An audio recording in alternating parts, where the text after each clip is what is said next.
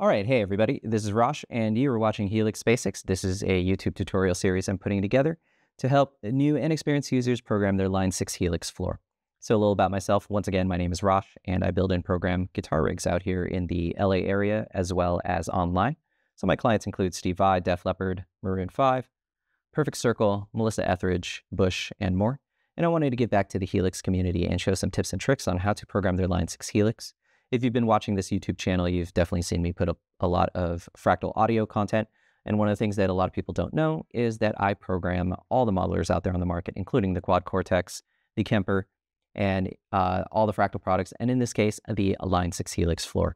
So there's a lot of crossover tips. There's a lot of strategies that you can use no matter what modeler you're using. A lot of best practices that are going to help you get the best guitar tone, both live, in the studio, on stage, on tour, wherever you find yourself. So this tutorial is going to be dealing with the same thing as the previous tutorial, where we're going to make a rock rhythm tone. But this time, we're going to be using dual cabinets, and we're also going to be doing it in HX Edit. So first thing we're going to want to do, of course, is navigate to a user set list. We want to start with a new preset. So let's start with this blank preset here. All of the set lists can be found in this drop-down menu. And of course, since I already have a preset there in 01A, we're going to use 01B and modify it from here. So we're presented with a blank preset, and right in the middle, we're going to add an amp. And in this case, let's do something a little bit different. Let's do the Brit 2204. And this is basically the JCM 800. And now, if you listen to this tone without a cabinet, instead of using the amp plus cab, it's going to sound terrible. So, of course, you want to make sure that you're also using a cabinet. So let's click on this blank spot right there and add the cabinet. And let's start with the Greenback 25 right here. And what we want to do is actually go into this drop-down menu and go to dual cabinets. And now we have the Greenback 25 as the first cabinet, and it has defaulted with the 2x12 jazz rivet in the second cabinet. So what we, of course, want to do is let's match both these cabinets so that they're the same cabinet. But when you use dual cabinets, usually what I recommend is that you pick different microphones. So in this case, the first cabinet has the 57. The second cabinet, we're going to go with a Royer 121. Usually a pairing of a dynamic mic and a ribbon mic is a very good combination. It's a very common, ubiquitous kind of recording amplifiers. And because the dynamic mic provides a lot of that mid-range content that's going to help your tone cut through and punch through. And then the ribbon mics generally provide a lot of the low end and the smooth top end. They're dark and warm. And, combining both these microphones gives you kind of like a very full, rich tone. So we're going to basically dial in a rock rhythm tone using these two microphones, basically on the same 4x12 greenback. So what we're going to do, of course, is in the second cabinet, let's bring the level down first because we want to make sure that we're listening only to this microphone. So the first thing we're going to do is, now that we've got everything kind of set up, let's just hear what we're starting with. So this JCM 800, one of the things about this amp is that the interaction between the master volume and the drive is really useful. So the more you crank the master volume, the more gain you're also going to get. So if we leave this drive at 2.5, but we crank the master volume, check out what happens. As we bring the master volume down, the gain's also going to go down. So there's a lot of interaction between the drive and the master.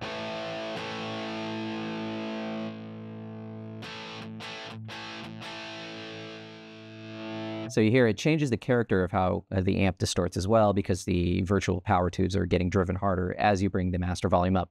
So between the master and the drive, you're going to have to find a ratio that works best for the tone that you're going for. So let's start with our master somewhere around here, and I'm going to bring the drive down. We're going for the kind of a rock rhythm tone, something that can be used in most contexts. Like if you're playing in a cover band, you're playing a lot of maybe 80s, 90s, 70s, classic rock kind of stuff. We're going to go for a tone similar to that. Yeah, I think that sounds pretty good right there. I'm going to bring the channel volume up just to compensate for that. So you notice the drive is down pretty far, but we're getting a lot of the gain from the virtual power tubes being cranked up. So this is about a little above halfway. I'm going to crank this up just a little bit more.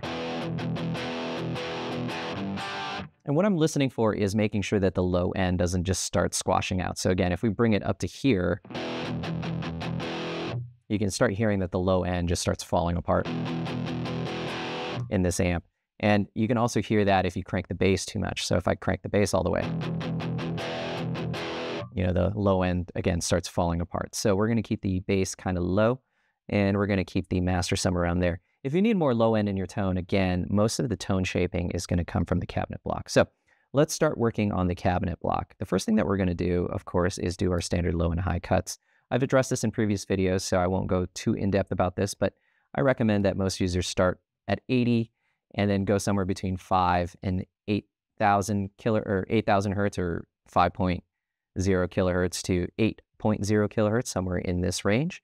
And again, for the low cuts, somewhere between 80 and 100, depending how much low end you need in your tone. And again, we're listening to the 57. The 57 is going to provide a lot of that mid-range punch.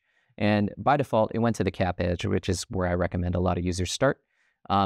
This is usually a general place that most people start miking a cabinet. And then if you move towards the center, it's going to get brighter. If you move towards the outside, it's going to get darker. So let's start with the cap edge right there and check out what we're working with. That's already a pretty useful tone there, but I'm going to bring up the channel volume just to compensate. And a little bit of the master. All right, so this tone is actually pretty good already, but I could use a little bit more brightness, so we're going to go a little closer towards the center.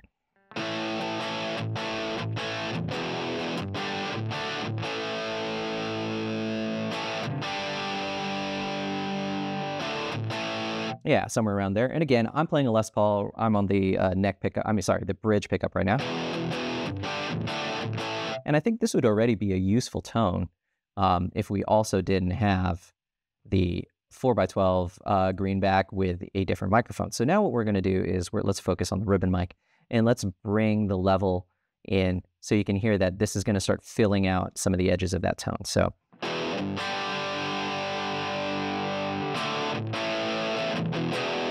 all right, so now I'm noticing that the low end is starting to get a little rowdy. So we're again going to bring our low and high cuts in here. And let's hear what the tone is now. There we go. We have a little bit more control on that low end.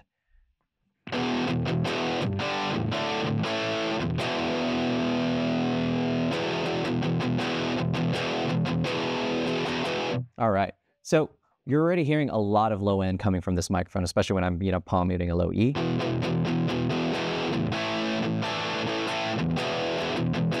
And again, we don't have the bass that high in this tone. Maybe it's a little above halfway. I'm going to bring the bass down just a hair. Yeah, that's pretty good. And then what I'm going to do is go to this ribbon mic, and I'm actually going to move it a little further out.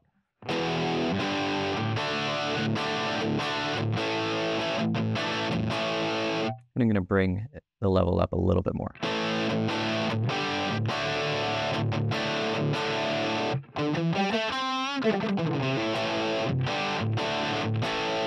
And again, I'm just going by ear. I want a full sound. I want something that's going to respond well to the volume knob.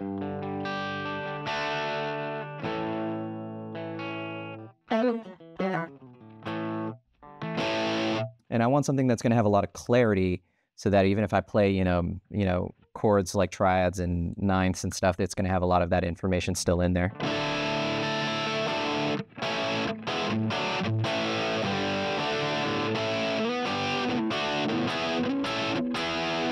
Because I find that if you have too much gain, then it just becomes kind of like a muddy mess.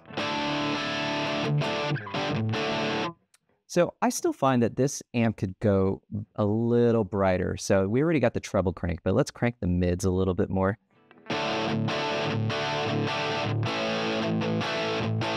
And what I'm really listening for is something that's going to sit below the cymbals. It's going to really cut through the mix without just being too harsh.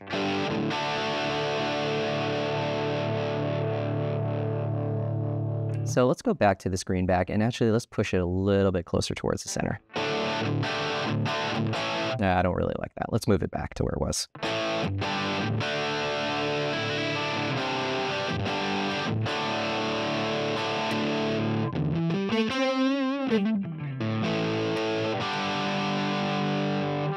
Cool. So already that tone is pretty happening. I think that could be a very useful tone for a lot of users. So the next step that we can do, of course, is if you're going for something a little bit more modern or a little bit more aggressive, you can, of course, pick a different cabinet. So the first thing that we're going to do, of course, is let's just add a reverb here just to give it a little bit of space. I'm going to put a dynamic hall. Let's just bring this down to about 1 second, and let's bring the mix down to about maybe 20%. So let's hear what we're working with here. Yeah, that sounds pretty good. Now, this is kind of, the greenbacks are, darker. They're a little bit more of that classic rock kind of guitar tone. If you need something that's going to be a little bit more aggressive, of course, you can find a cabinet with some greenbacks in it. So find a cabinet with some V30s in it. So the V30s, as you can see here, the Brit, the Cali, the Uber, the speaker is just a lot more aggressive. It's got a lot more of that upper mid spike. It's got a lot more of that sizzle that's going to definitely cut through the mix even more aggressively than the greenbacks. And again, these could be very useful for you. So for example, let's try the Brit V30, just like I did in the previous video. And this time, what we're going to do, of course, is we want to make sure that both cabinets are using the Brit V30. We're going to bring the level of this all the way down again so we can focus on that first cabinet. And I'm not going to even change the amp settings too much because, again, I do most of my tonal shaping in the cabinet block. So let's do a 57 mic. Let's do make sure that it is directly on instead of off axis. And then let's do the position at the cap edge. And again, we're doing some standard low and high cuts here. So let's do 80 and 8,000. And of course, if we need to go brighter or darker, we can always adjust those values. So let's hear what we're working with here. So you can tell right away, it's a lot more sizzly, a lot more of that, upper mid bite. And you can hear that there's just basically almost like no low end to this tone. So that's a lot more bitey and sizzly than I would like. So of course, I'm going to start moving this microphone a little away from the center.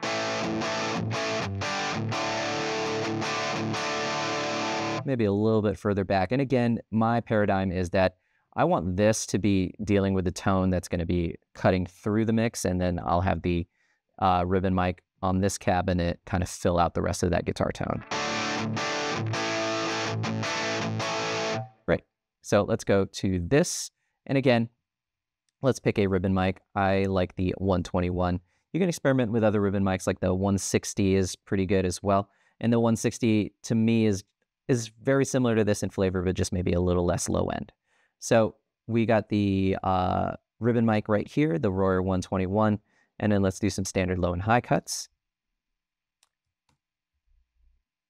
80 and 8,000.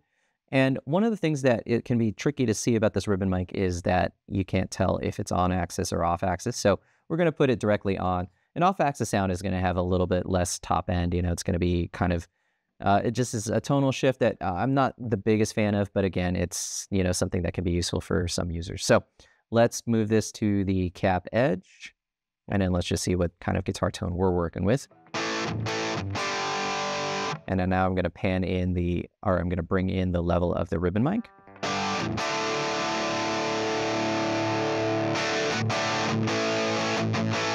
So as you can hear right around the maybe 8 dB, you can start hearing that low end from this ribbon mic starting to come in.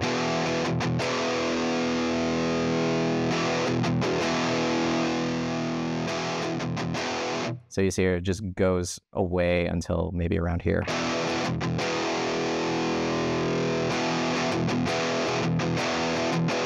All right, so we're hearing definitely a lot of sizzle coming from both these microphones. So again, I'm going to move this a little further out.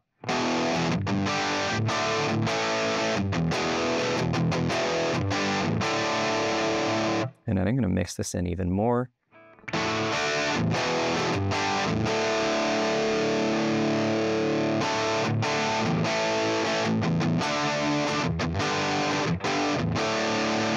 Okay, so I feel like that's got a good amount of low end, but now there's still too much of that crispiness, that bacon grease frying kind of thing. So I'm going to move this microphone further away.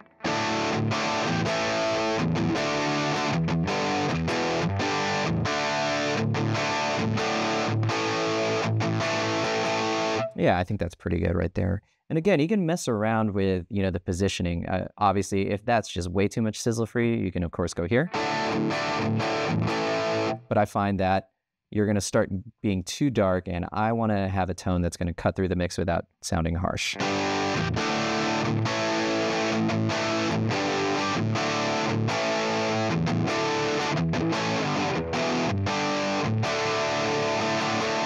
Yeah, so that crispiness that you hear is definitely something, or that sizzle is definitely something that helps you cut through the mix. But again, if the sizzle is just too much, we can always bring the high cut down to about 5,000, and it's going to get rid of a little bit of that sizzle.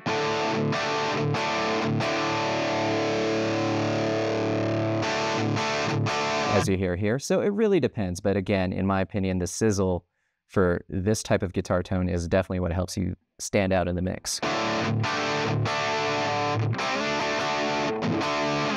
So of course you can take out you can drop the high cut in both tones.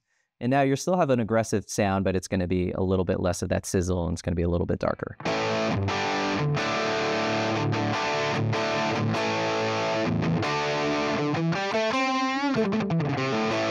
So again, it can really depend on the context of what you're doing. Maybe you're going for a lead sound using this kind of cabinet, and you want a little bit of that upper mid spike to cut through, but you definitely still want something smoother. Obviously, dropping that high cut down is definitely the way to go, as opposed to keeping that 8K in both mics.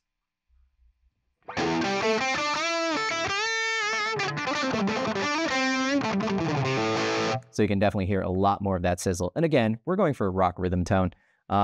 For lead sounds, I would definitely, probably pick a different amp or a different cabinet, or I would just dial it in completely different. And the cool thing is with the Helix and other modelers, you can use a lot of different, there's a lot of different approaches to that. So, but for a rock rhythm sound, again, something that's a little bit more aggressive, I think this is definitely the way to go. Again, these are for the users who are maybe in a cover band, who are playing, a little bit more of the 80s rock and the 90s rock stuff. This definitely is a little bit more aggressive than the greenbacks, which are more maybe classic rock oriented. But I think they still sounds really good. And again, if you need more low end, by all means, blend more of the ribbon mic in. And of course, you can always dial out a little bit more of the 57. So if we drop the volume in the 57 and have the ribbon mic kind of carrying the tone a little bit, it's a lot darker as opposed to this.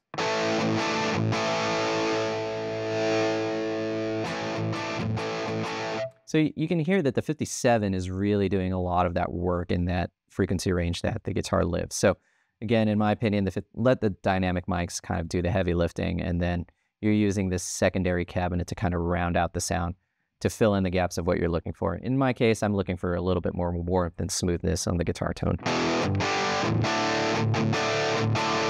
So at this point, I think this is a good place to wrap it up for this video. Again, this is a rock rhythm tone. We used two different cabinets, the greenbacks and the V30s.